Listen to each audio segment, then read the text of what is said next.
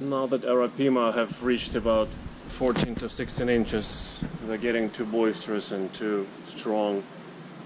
They keep knocking on the furniture around. I mean, they tore this compound apart. I've noticed that the high fins, Chinese high fins, are afraid of them a little bit.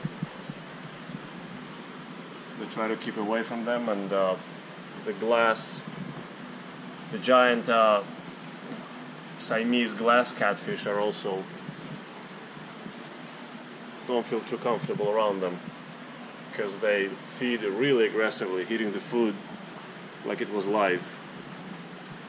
So I decided to take the high fins and the glass catfish into the same tank where the lagging arapaima, the small one, had gone to, which is this tank with three synodontis decorus and 2 pleco, rhino and common. And I'm going to transfer all the decorations in here as well.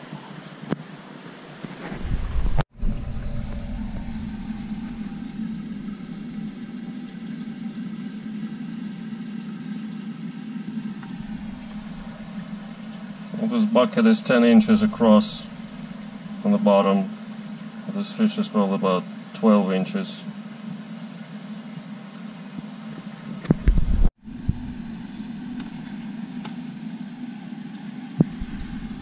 Okay, so this guy is about,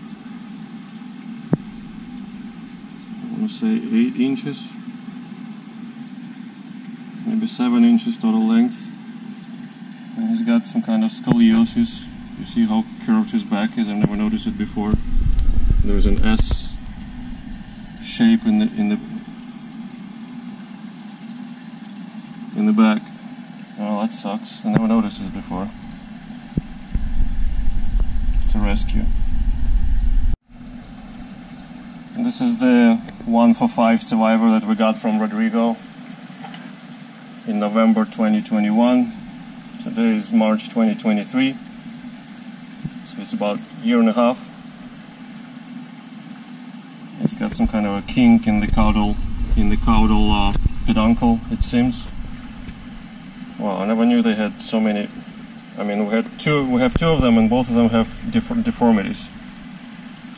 But this guy is, I would guess, about 11 inches. So from 2 inches to 11 inches in a year and a half. It's pretty slow. Okay, everybody's rehomed. The new look of the tank, a little more lively with more wood, fake plants, fake wood. The 4 glass Siamese giant glass catfish are in here. The 2 high fins, Chinese banded loach or shark. The little pima that's lagging behind very badly is here as well. And we got 1, 2, 3 synodontis decorus. There is a rhino pleco and a common somewhere also. That's all for this tank. As I said, I can see now the curve in the caudal peduncle where the tail is attached to the body in the big guy, and the small guy has a scoliosis. See? Yep. Now that I've seen it, I cannot unseen it anymore. I cannot unsee it anymore. That's surprising. Something new I never expected. I thought all the Chinese suckers come from the wild. I guess they're captive bred. So these guys are scared. In an empty tongue, the growing behemoths. It was gonna get only worse. So I had to empty the tank, and so they find their food easier. Don't knock furniture around. and don't scare or eat tank mates sooner or later.